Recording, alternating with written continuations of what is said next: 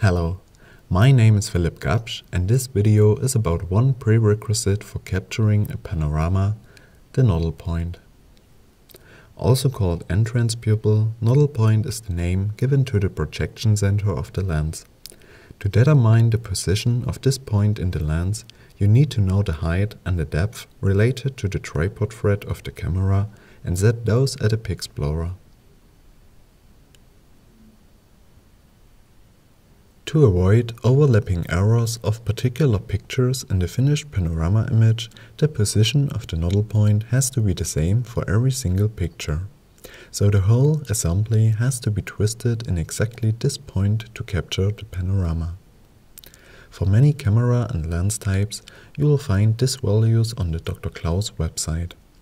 If you can't find them there for your camera model or your lens, I'm gonna show you how to determine them and adjust them at the piXplorer.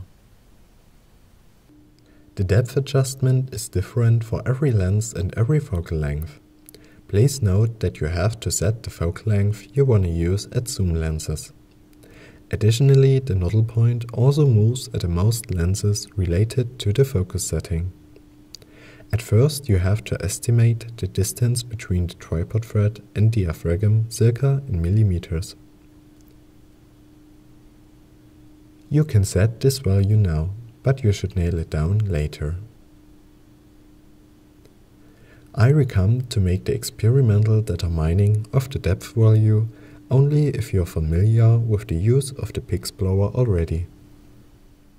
Moreover, you need a bit patience for trying.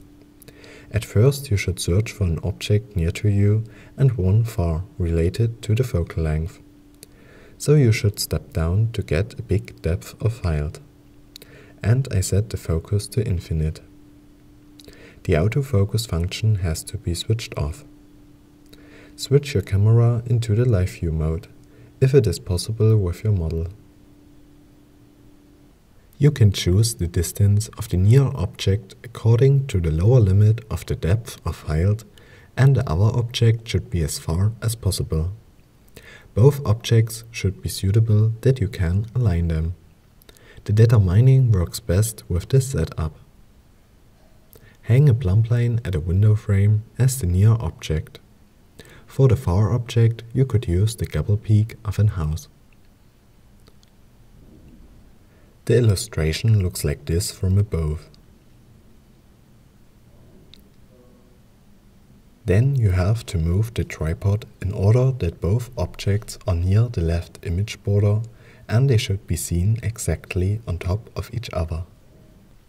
If you let the piXplorer turn to the left with the manually camera menu, both objects will move to the right image border. If the depth adjustment would be right, the position of them against each other must not change. If it changes, the camera is not sitting in its projection center. If the far object is on the left of the near one, the depth adjustment has to be increased.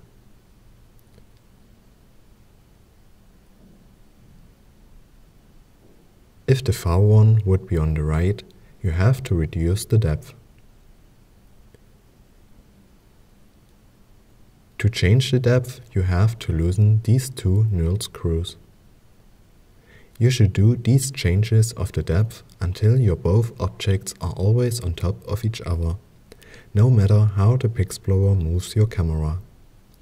After that, fix the found value with the knurled screws.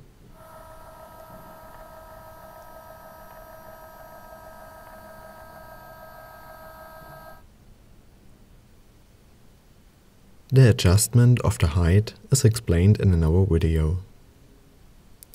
The determined values of height and depth should be noted after all, because you can use these values again, with the same combination of camera, lens and focal length.